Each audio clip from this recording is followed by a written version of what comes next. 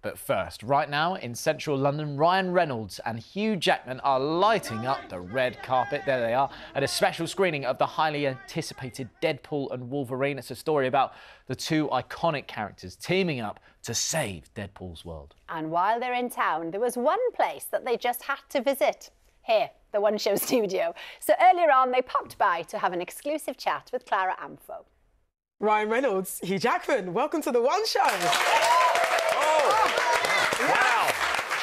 Wow.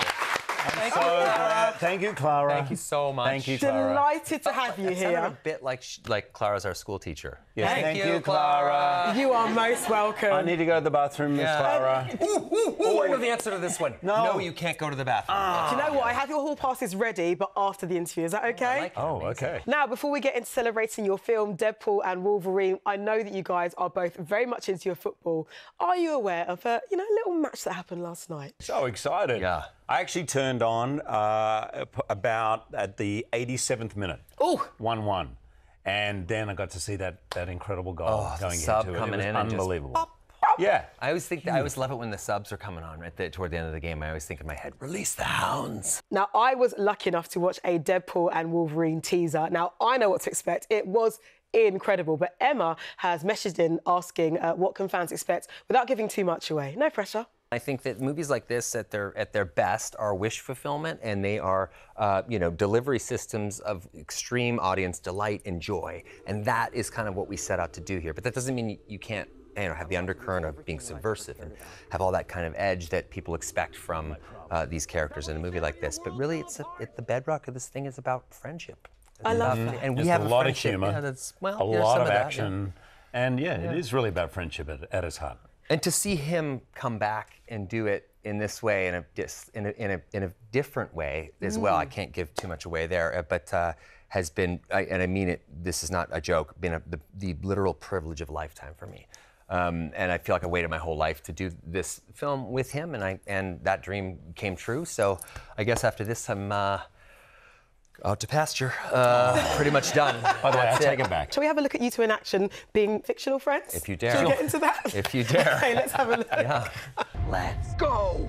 Let's go. I love watching you two watch that together. Does it still feel like the first time every time? Always. Yeah, I haven't seen anything. He won't let me see anything. This is the first thing I've seen. Okay. Yeah. Now, Hugh, I need to ask you about what it was like trying to keep a straight face with the dialogue that you guys are working with, because, Wolverine is a very serious character. Logan, Right. he's been through a lot. He's seen some things. Oh, by the way, there's some stuff that is cut out of me completely losing it. Because even though we are scripted, Ryan has always got 4 or 5 versions of every scene, and I never know exactly what's coming. And he's literally not only one of my best friends, but one of the funniest men on the planet, and so brilliant. And I just have never had so much fun. Every day I was laughing till I cried. I literally had tears every single day. Having a front row seat to him in this movie for me was just a dream. Honestly, it was like nothing else. And to have that, because you're playing with huge iconography. I mean, the Wolverine wearing the suit after 24 years of playing the character, never once wearing a suit until now. All of that was sort of the wish fulfillment on the highest possible level. No, you mentioned villains earlier. Now, in the very first Deadpool movie, there's all these amazing tropes that you speak about in the opening credits. A moody teenager, a CGI character, and a British villain is essential. So Ed Skrein terrorised you in the first movie. We have Matthew McFadden and the brilliant Emma Corrin in this one. Yeah. Why those two actors to play bad? Why are Brits so good at being bad for you guys? Yeah. British villains, I think, are more common because they just seem so eloquent. And, I find a little bit easier to empathize with. But Matthew McFadden, I find the way he speaks and his performing to be almost intoxicating. Like, it's one of the greatest things you'll ever see up close. And then Emma is one of the most enigmatic actors, I think, working today. What they do in this movie is, I think, beyond measure an expectation for a villain. There's a deliciousness, I think, about the English. And these two are they have so much fun doing what they're doing. And I'm just thinking now, Rickman in Die Hard or Burkhoff in Beverly Hills Cop. There's a fun in the playing of it and a relishing of it. And Emma and Matthew both relished it. I know you had a lot of downtime during the filming because of that old writer's strike. Hugh, I know you got quite familiar with a British fave in cheese. Can we get into that? I love cheese. I was on my way to my sister who lives in Windermere, and we stopped in Yorkshire and we went into this incredible cheese shop, which apparently I found out is one of the best in the country, and we just literally bought everything. Although I'm getting quite obsessed with the cheese rolling competition. Have you seen this? That is a thing. Me and my kids watched that last night. What was... I'm so You've got to use the remote. I'll just go and go. I was snoring, wasn't I? I'm so sorry. I sleep with my eyes wide open. Hey. You would love this, cheese rolling. There's at the top of this crazy big hill, and they roll this wheel of cheese, and the humans try to keep up with it. On the ground? Yes, down this massive, like a ski slope with no snow. Nobody's riding the cheese. They try. It's the oddest. Correct. That's what I love about I was England. given one of those massive Parmesan things wheels? Yeah, where you yeah, scoop. wheels. It's like that. It was like that, but it was like a curse. You're like, what do we do with this? Right. Like Blake and I were trying to figure out what to do with this, so we just kept giving it to other people who would then give it to someone else. It's a gift that keeps on giving, truly. Oh no, it's cheese a roll. curse. You can call it a curse. I am just so fascinated by what's happening right now. Guys, can I pause you to ask you one quick question? Yes. Are you up for sticking around to answer more questions from our wonderful viewers who are obsessed with seeing this new movie? Yes, I am. Clara, but can I go to the bathroom? Absolutely. You have permission. Okay. Thank you, Miss Clara. You're most welcome.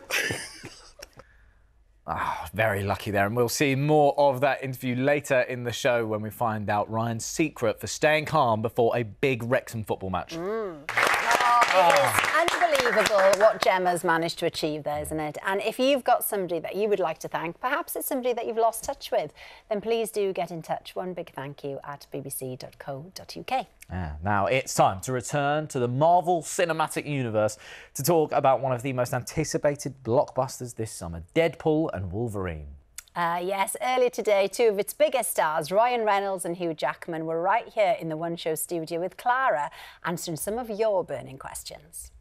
Guys, we've had so many questions from our viewers who've got in touch with you both. So first up, Kennedy asked, what was the most fun day you spent on set together? There's a fight in the in the void area where we are, where Deadpool and Wolverine just go at each other in these long one-er shots. And Hugh was I've never seen anything quite like that. This man did every single frame of that himself, and it was the first time I've genuinely appreciated how dance has this surprising amount of overlap into action movies, because he would look at choreography once and it was like a computer went got it, made like 6 different changes, and then went out there and just did it all right before your very eyes at speed. And it was one of the coolest things I've ever seen in my life, him doing every single one of those stunts, flipping, jumping, grabbing, snatching, slashing. I mean, just the sheer audacity of that fight, and the fact that he did it all was to me was one of the most special days. Just goes to show, Broadway lends to the MCU, right? It does, right? You know? Who knew? See what he does? See that? What's my favourite? He turns it into a complimenting. Yeah, me. lure you in, give you a false sense of security. Because and you then I love, take because your you knees out love from each under you. other. Yeah, and do one of love my each favourite other. days was when I was learning this choreography. Yeah. No. Ryan, you are the proud co-owner of Wrexham FC, and Carmela's asked, what do you do these days to calm your nerves before a big game? You know, my coping mechanisms as I've gotten older have surprisingly not great. Pacing is a lot. I did one time, I checked how many steps I got during really? a match, Yeah. and it was like 9,500 steps. It's true. I've watched during games. one I've match. watched games at Ryan's house, and he paces the whole time. Oh, it's like true. a caged tiger. It's Yeah. crazy. Yeah, I live, breathe, sleep, and eat Wrexham.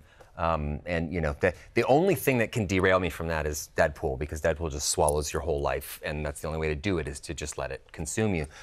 So I'm so happy to be back now, and you know, full time on Wrexham. A lot of Wrexham chat for you, Ryan. Hugh, it would be remiss of me not to talk about your beloved yellow and green, Norwich FC. Someone has asked, why Norwich? My mum's born and bred Right. and lives in Norwich. So when I grew up in Australia, my parents immigrated. I remember being about 7 and saying to my parents, I want to find a team. Dad, where are you from? He goes, I'm from London. I said, well, what's the team? And he was like, well, there's 5 teams. I'm like, yeah. Mum, where are you from? She goes, Norwich. I said, there's a team. Yes, Norwich. So I picked Norwich. The Canaries. We haven't won a lot. We won the Milk Cup. Hey, that's something. It's not even called the Milk Cup anymore. But hey, it's okay. I'm here for the long game. Let's go back to the cheese story. And on that beautiful note, Ryan and Hugh, thank you so very much for joining us. We wish you the very best with the film. Ryan Reynolds and Hugh Jackman. Clara Deborah did so well to keep that on track, Yes. didn't she? They were brilliant, though. Thank you so much to Ryan and Hugh. And you can watch Deadpool and Wolverine in cinemas from Thursday, the 25th of July. Yeah.